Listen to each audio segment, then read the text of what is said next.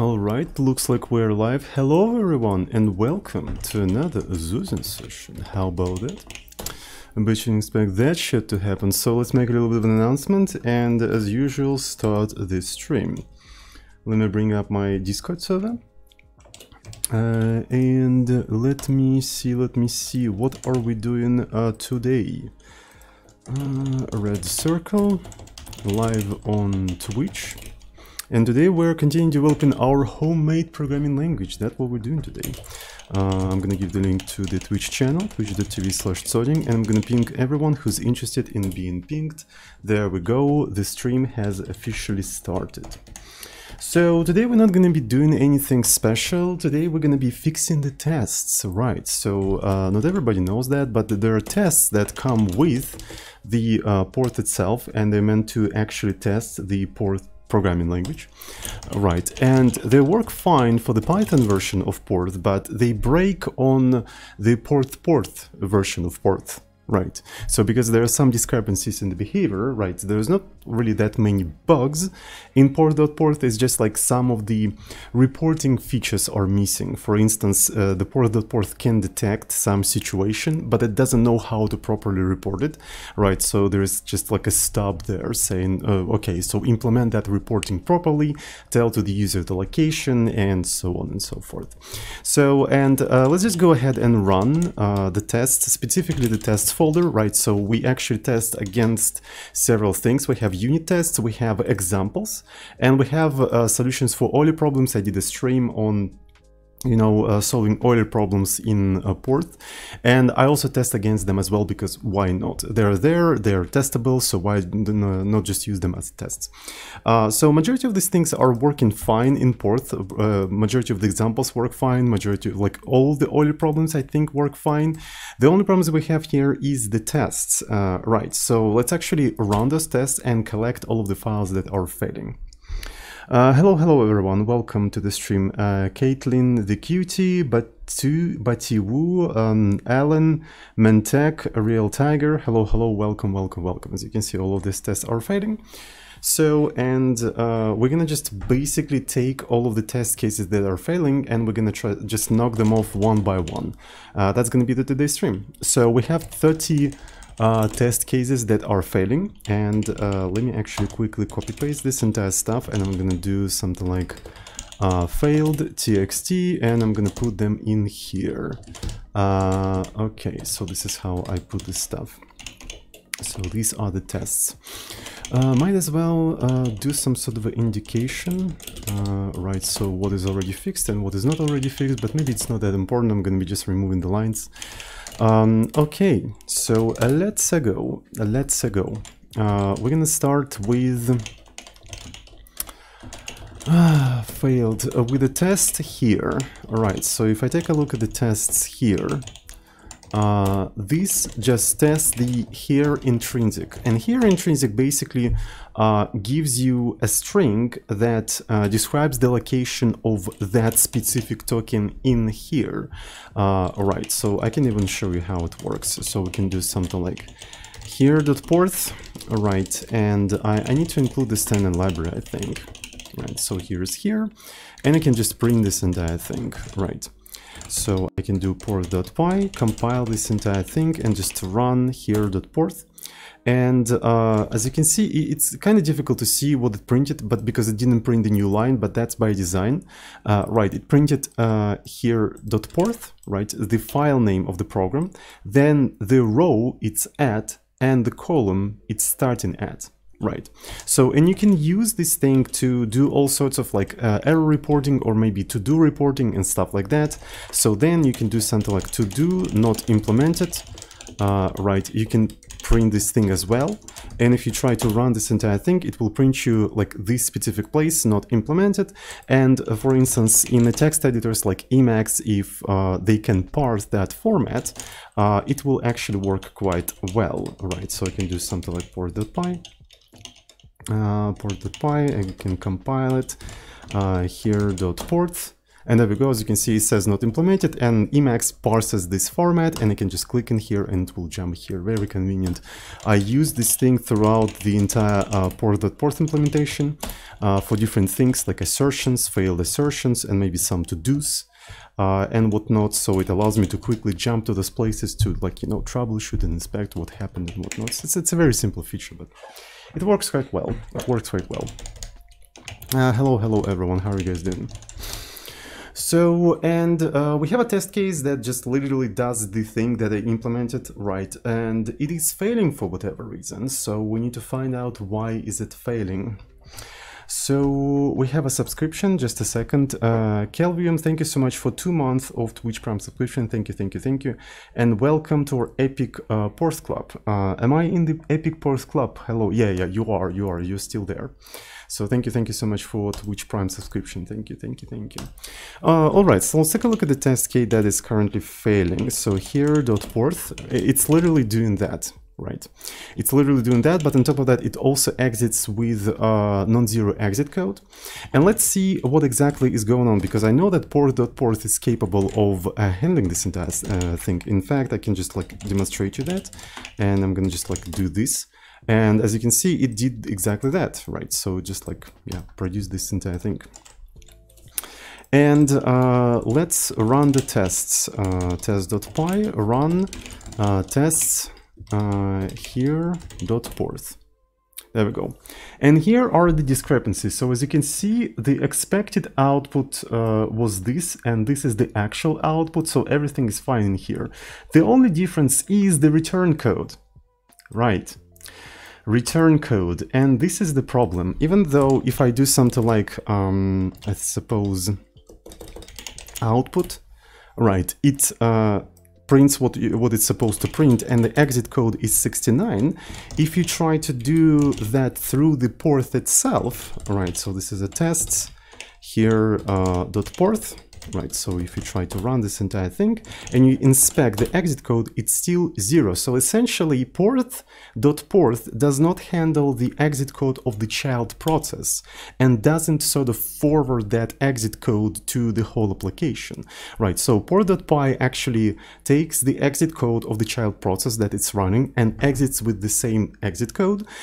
So then you can assert like that during the test and stuff like that. But porth.porth apparently does not do that.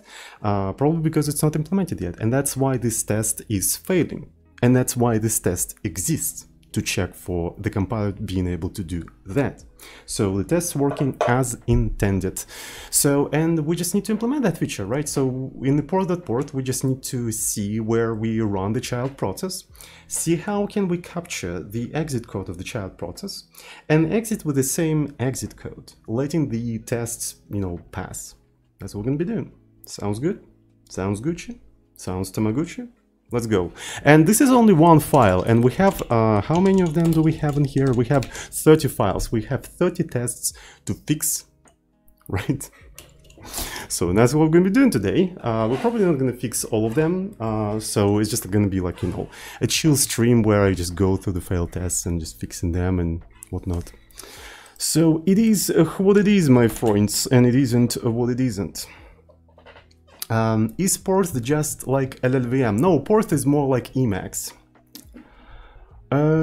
So hello everyone, welcome. Okay, so let's go. Let me see where we have this entire thing.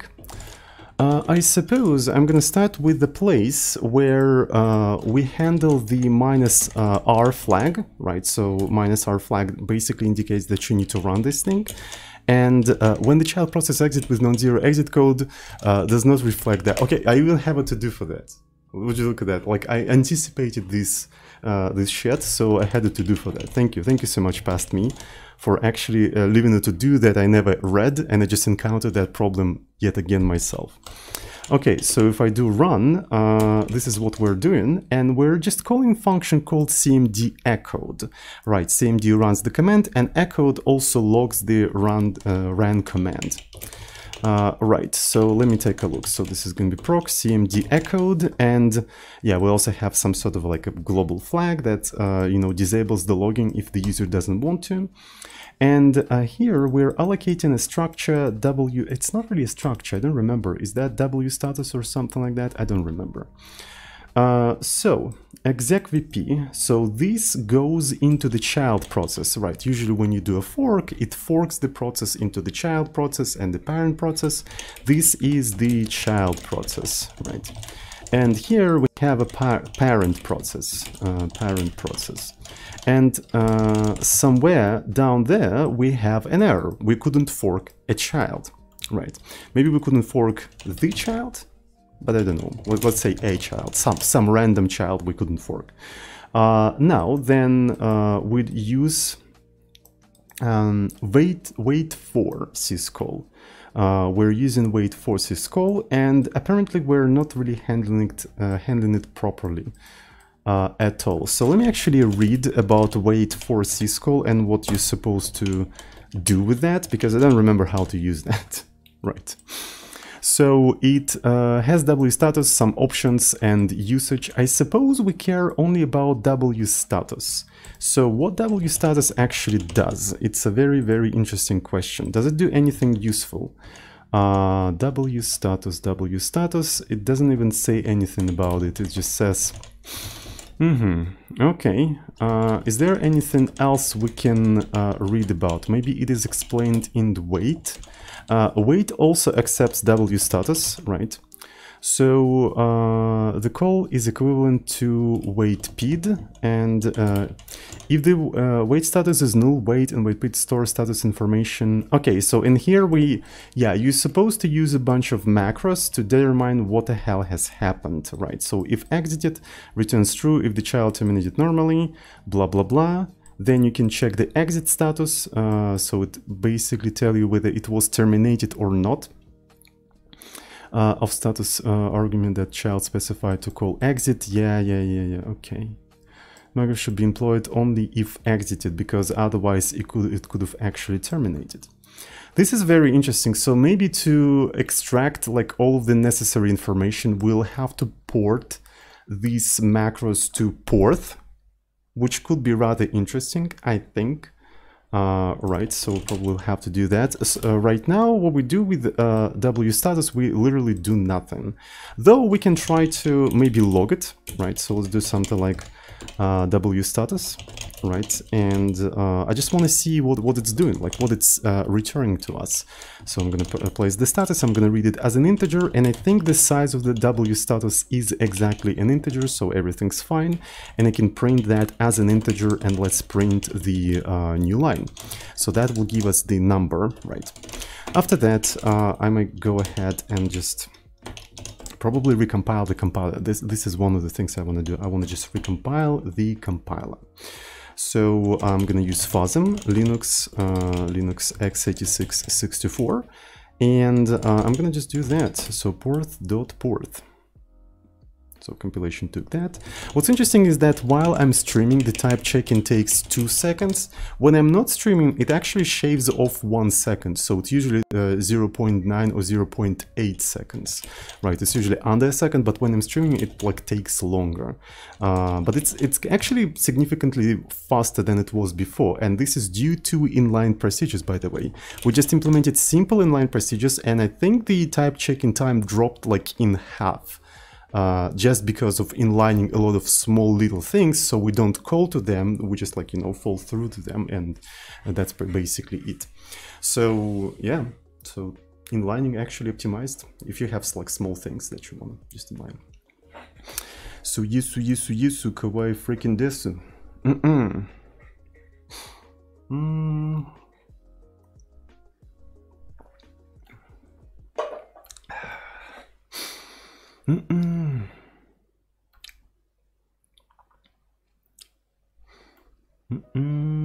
All right, so let's continue.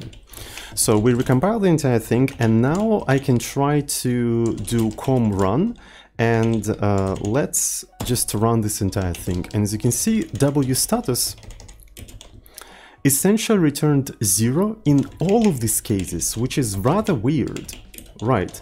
So it returned 0 in all of them. So here it ran nothing, then it ran LD, and so on and so forth, which is... I don't like that. I really don't like that it just returned 0.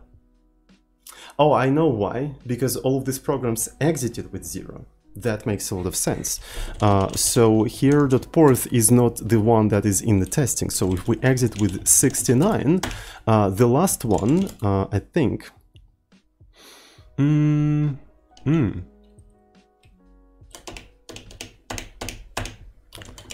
Excuse me. So it says here not implemented. And it doesn't... Oh, I see. I'm an idiot. Yeah. So, because... I really need to fix this thing where porth.porth doesn't like use the same name as the file name, because that screwed me already several times, but that's fine. So let me rebuild the compiler, and once it is succeeded, I'm gonna rename output to just regular porth. It's gonna be just a regular porth, and then I can do something like porth, there we go, and it is still 0. It is still 0 because I removed it because I wanted to test something. Now we're talking. Look at that. Look at that shit. Now we are talking. But you know what? I would like to see that being in hexadecimal, right? But I don't want to spend too much time implementing something like put x, but that would be actually kind of cool. Being able to just say put x and it would print it as the hexadecimal. I think this is very, very cool, but I don't know. So maybe I'm gonna put some sort of a to-do about that into the standard library, right? So let's find proc put u, and this is gonna be a to-do. Implement put x that prints a number in hex. So for now it is not really that important, because I can just like grab this entire number and put it in Python, right? So Python 3 specifically. And this is going to be something like hex. There we go. So it's a 45. So we know that the least significant byte is 0. But the second byte in here is 45. And if you take a look at what 45 in hexadecimal means, it means 69. So the exit code is located somewhere here. So it's basically... I think the W status allocates different bytes for different like purposes. One is for like to indicate whether it exited or terminated, right? Another one for the exit code if it exited, but in terminated state that exit code doesn't make any sense, and so on and so forth. It's sort of like a compact structure. I think that's what it is. And in C, I think to like access the fields of that structure, they're using different macros. Right, so, and maybe we should have like similar like functions similar to these macros. Luckily we have inline procedures, so we can use inline procedures instead of these macros or whatever the fuck they are. So anyway, let's go to maybe just wait. I think this is just wait, and I want to find the definitions of things like if exit status, and so on and so forth. Right, so is there any explanation, or is all of that behind this stuff? Since returns true if the child process. So is the format of this thing like pretty much for Linux only option C below?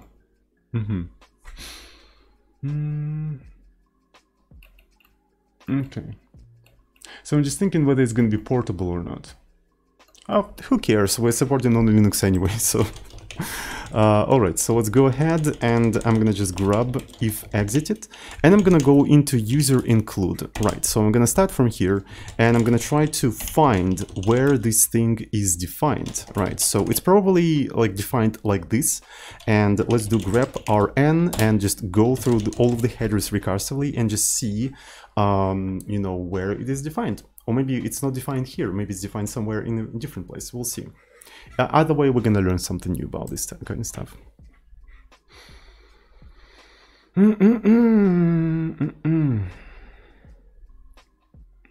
Putx. Bit fields time.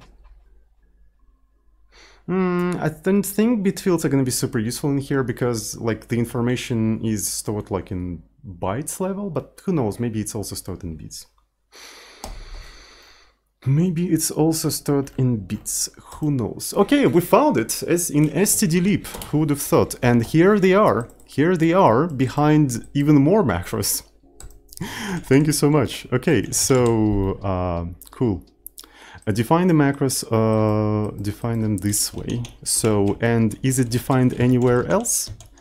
No, it is not defined anywhere else. Let's start over, but this time let's search for these macros because they're behind one layer of indirection. Right, so so it's an exit status. Yeah, I think we're just gonna go with underscore underscore.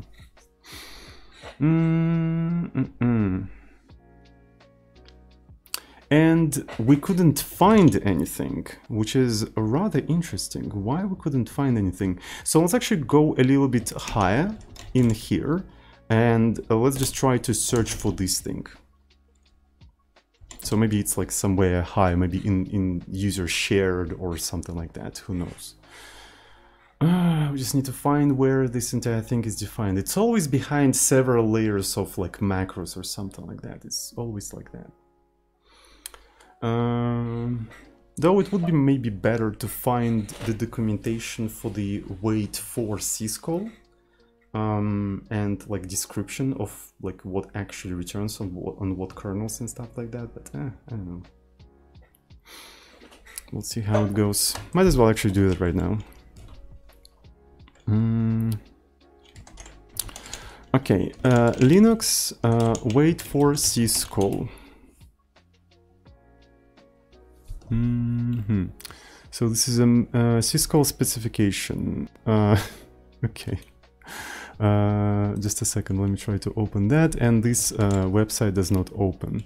Okay, so ref specs, right, W status, and they don't describe the W status. Every time I'll try to search for any of those things, right, I will end up finding just man page for the user of the function, but not for the developers of this function.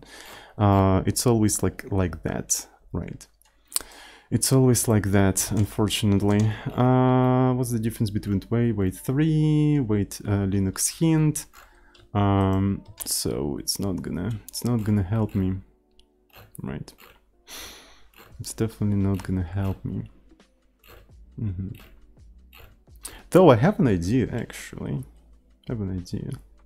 What if we just apply a preprocessor on a code that uses that thing?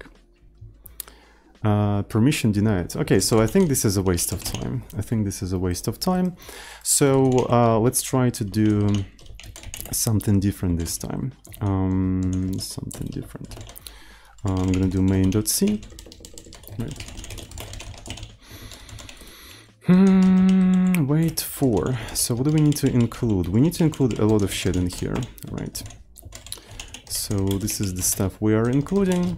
And then I'm gonna do int main return 0, and here I might as well just do if exited, right, x. And instead of compiling, I'm gonna try to do cpp on that thing, just to see what happened.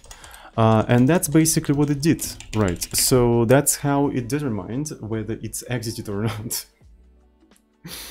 So, and that's how we can do that as well. Why not? So that's the number. What else can we need in here? So that one was actually wait.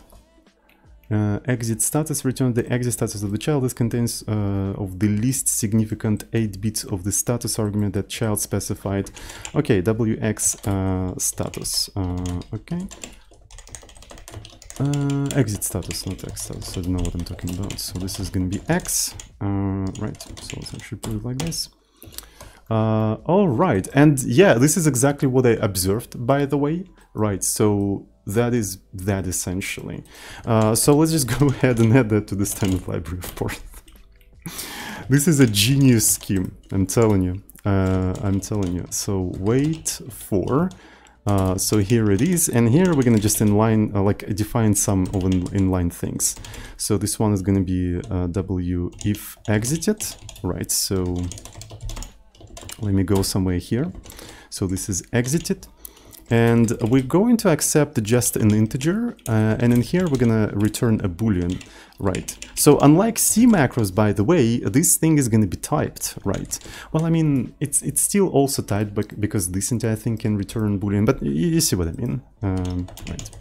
So here I'm gonna do something like puts to do if exited is not implemented. Right, so this is going to be something like this. I'm going to exit with this stuff.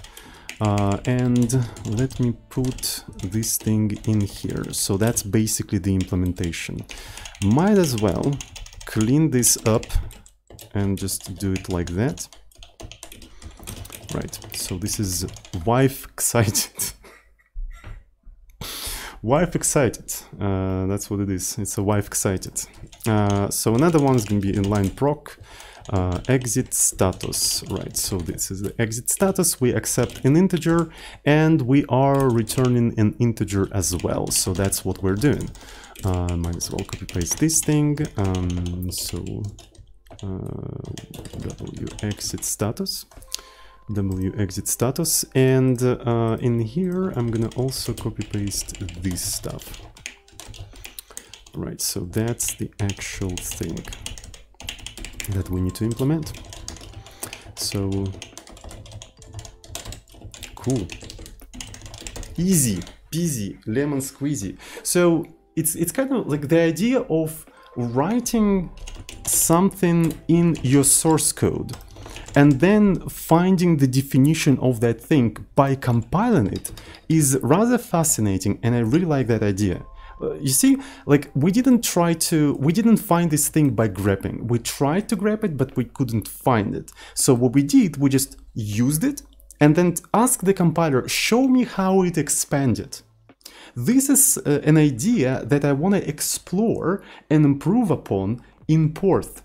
As already probably mentioned in the past, I want to be able to do the following thing. Imagine that you have like a huge code base, files are scattered across the system and across several projects and stuff like that, but the compiler knows where they are, you don't know where they are, right? So you know that there's a function foo somewhere, you can call it, your program compiles when you call it, but you want to find its definition. What I want to be able to do, I want to have something like a special keyboard where keyword, not keyboard, keyword. Right, so it's going to be keyword, and you put where and the function name. And during the compilation will fail by telling you exact location of this function because the compiler knows it. The compiler knows it. Why not just ask compiler, tell me where that thing is located? Right in the place where I need to know that. So this is actually very convenient, and it's very much editor and IDE agnostic. You see what I mean? Right, you can say just use an IDE or an editor that knows that, LSP, blah, blah, blah, all of these sophisticated, overcomplicated things. Yes, yes, yes, it's cool. But these kind of projects are, first of all, overcomplicated, and they're gonna deteriorate in like 5-10 years because of their overcomplicatedness. This thing is essentially gonna live, this feature is gonna live as long as the language, as the compiler lives. It's editor agnostic, it's IDE agnostic, you just ask the compiler. Compiler knows the information, why can't you just ask that information and extract it from the compiler?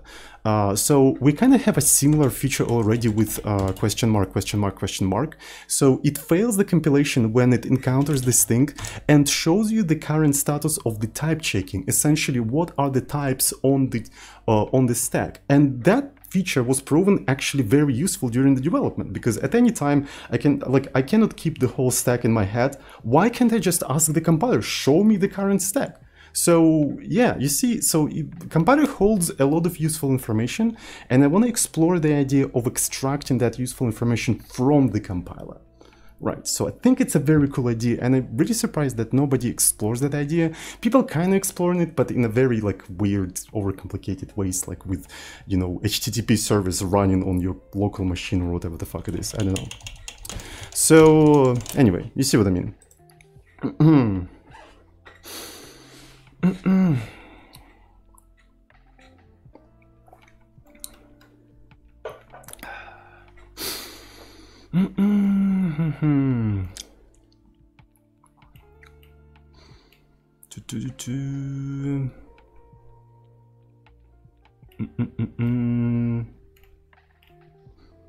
I'm just looking through the chat to see if any is there any like good questions in here, interesting on topic questions. Have you tried rib grep for grepping recursively? No, I have not, and I don't see any reason to try it because grep works fine. Okay, so no on-topic questions. Let's continue development. So we need to figure out how we're going to use all of that. So let me go to, I suppose, port.port. And here we probably want to check the status. Couldn't wait until the child process has finished. All right. So now I can just grab the W status and read it as an integer, and I can check if it's exited, right? And if it is in fact exited, right? If it is in fact exited, I can now take it again, read it again, and do something like exit status, right? Exit status. And if that exit status is greater than 0, we might want to actually exit with that exit status.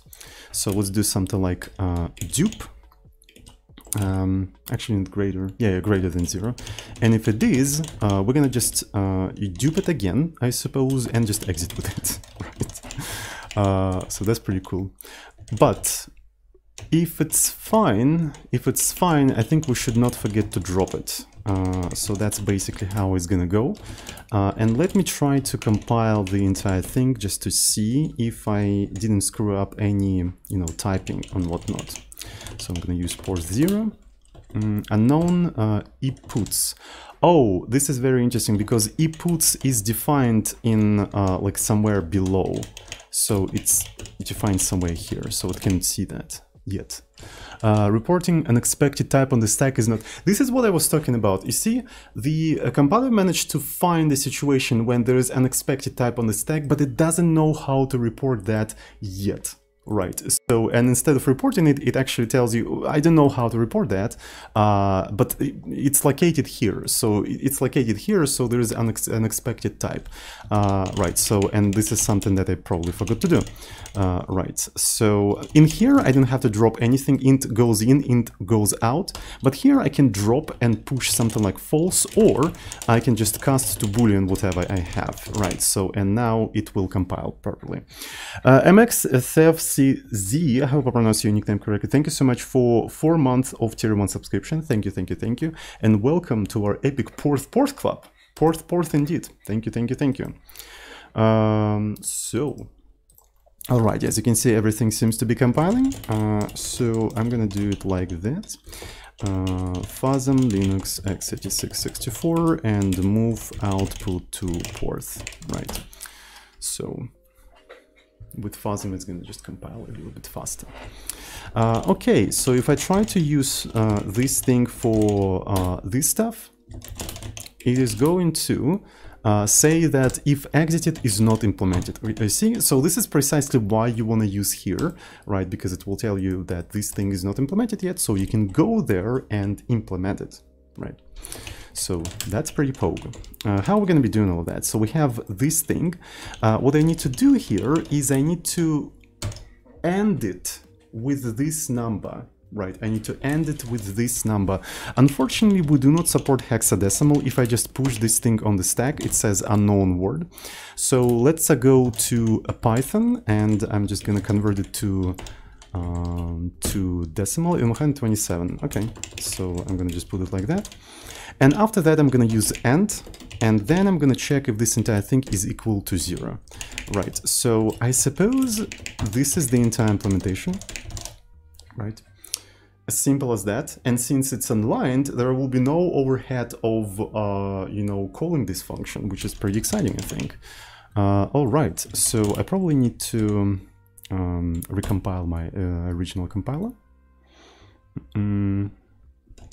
And then I'm gonna try to compile this thing, and now wexit status doesn't work. Okay, that's fine. So we can do a similar thing. So what I need to do is to take this number, right? So it's 65, this, oh, right. F00, and then I end with this thing, and then I need to shift right by this thing, so shift right, and I think that is essentially it, right? That is essentially it. Yeah. I think that's fine. So now, if I try to do that, I need to recompile the original compiler. Recompiling the compiler, and then using the new compiler to do this thing. And unfortunately, this thing exited with non-zero exit code, and I wonder why. Probably because... yeah, it still exits with 69, so it didn't work at all. Which is rather interesting, why it didn't work. So it's supposed to work, I think. So cmd echoed, right, so in here, we're supposed to dupe exit, right? So we take a look at Z0, at the 0. We can try to log this entire thing, right? So let's do info, exited, new. And then we can take a look at the exit status. So somewhere here, we can just do info, exit status, eputs, then I'm gonna duplicate this thing in here and print it, eput u, and then I'm gonna print the new line. Right, it would be nice to maybe align with put, or maybe eput, there we go, so that looks a little bit better, and yep, that's cool. So here we push the WS status, like exit status, and we're duplicating it through the entire thing, and then we're dropping it. So this kind of forms a block that would be nice to sort of indent like this. Right, so what I noticed is that in concatenative stack-based languages, you kind of form blocks where you push something, then you duplicate, swap, rotate, and then you drop that thing. So you want to work with these sort of like blocks, if that makes any sense. You know what I mean? Right, so you push it, work with it, and then drop it. And it's really nice to denote these blocks with like a little bit of indentation. I have an idea for a construction that kind of automates that in Porth, but we'll have like a separate stream for that. Okay, so let me try to recompile the compiler. Hopefully I didn't make any stupid fucking mistakes, man. And let me try to do this thing. Right, so generating exited, exit status 0, right, then this thing exited, and for whatever freaking reason exit status 0 in here, even though if I call output, exit status is 69, so something went wrong in the exit status, right? So let's take a look at the exit status. So I do end on that thing, and I shift to write it. So I'm not really sure what the hell is going on, really. So let me see. So I'm gonna try to print the exit status yet again, just in case. Exit W status rather, right? So this is the W status. So this is eputs.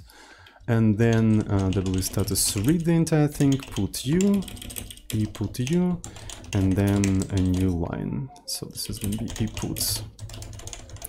And let me try to recompile the compiler.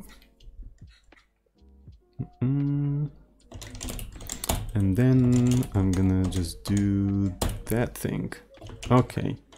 So W status in both of the cases is 0 yet again. What the hell has happened? The fuck? I am definitely exiting with 0, but now I remember it actually printing some number. What changed? What did I change? Oh boy, there we go again. So I made some sort of a mistake and I just can't see it anymore. You might want to pass -R flag. Oh yeah, thank you so much. Yes. Okay, finally, thank you so much. I forgot -R flag, of course. Yeah. So now it exited appropriately. Okay, so I guess I'm having a little bit of performance anxiety right now, so I'm really sorry. I really apologize for that. So let's get rid of all of the debugging here, so it's not really needed anymore. So we don't need that, and we don't really need that. So yeah, is it okay for CMD echoed if it returned like non-zero exit code, just drop the whole application? I think it's fine for now. I think it's fine for now, and we'll see if we're gonna change that a little bit later. Speaking of blocks, by the way, we can sort of extract this thing out as well, because we are kind of repeating it. So we might as well just call it once and only duplicate it, right, and drop it at the end, and that kind of forms yet another block. And within this thing, you'll have to do dupe again. Right, you have to do dupe again, but then, so you see, I have like two nested dupe blocks now. So pushing something and dropping it forms a block, and also duping it basically accesses the thing on top of the stack. Right, so this is here, then I'm checking if it's exited, then I extracting it exit status by pushing another value in here, and if the exit status is 0, I'm exiting with that, then I dropping closing this block, right, I'm closing this block, and then I'm closing this block. Right, so this is something interesting I discovered by working with concatenative stack-based languages, is that pushing, drop, and dupe can form like blocks, structured blocks. If that makes any sense, right?